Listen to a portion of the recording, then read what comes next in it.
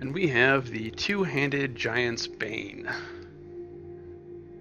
So, let's go ahead and grab this guy and talk about him for a minute. So, the axe is actually pretty cool. Sorry. So your hands are locked to the hilt of, or the handle of the weapon. Had a little stutter there for tracking.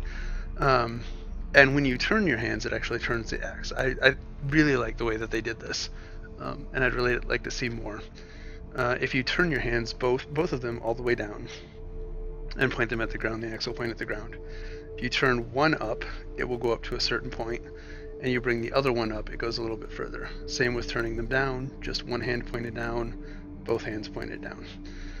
So it does take in both hands into account when it's figuring out which direction it should be placed. And you can like put your hands together and swing it like this, but I mean, it's not the most accurate thing to swing like this. I mean, you're swinging like a baseball bat, really. I've got the bottom of one controller in the top of the other controller. Otherwise, you end up like hitting the pause button when you swing. So like the controllers are merged together, bottom to top. And you can swing it like this. Like I said, it's a little bit less accurate. You can hold it out here, which is more accuracy, but you've got a lot less reach when you're swinging. But what you can also do is thrust with it, and that's kind of like, you know, you're shooting pool, and that will work too. So it's a pretty versatile weapon. You can even block with it. It will register strikes to the shaft.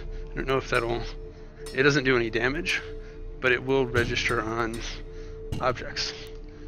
So I find that pretty cool. Let's go test this out. You can still interact with objects just like you did before. And hey, look, they even gave us some buddies to fight.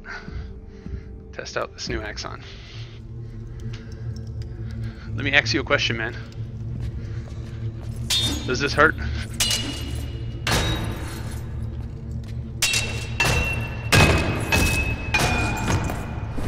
Sometimes you can kind of get around their guard like that, which is pretty cool.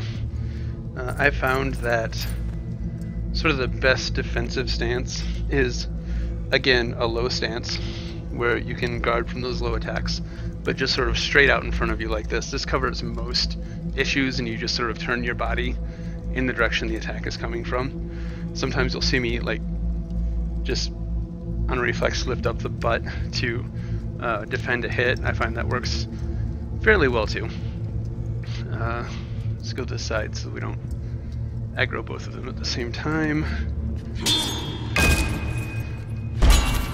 Those underhand swings are hard to defend with this though.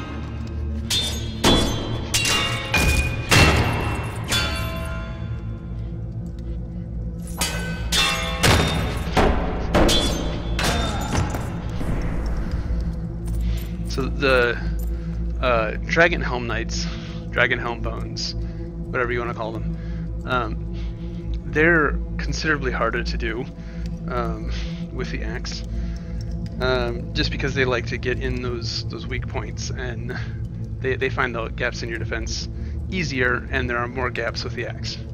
It does take a bit more skill to use properly.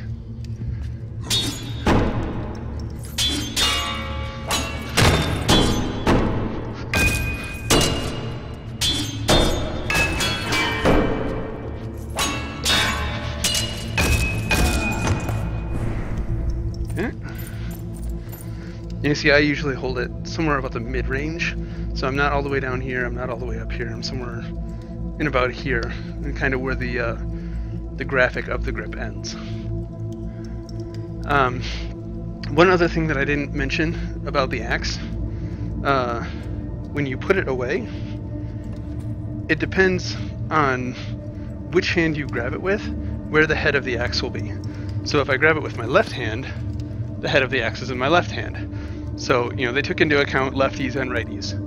So I've got it in here, I put it back, I grab it with my right hand, the axe head is over here. There's no way of that I know to swap once you've actually grabbed it without putting it away.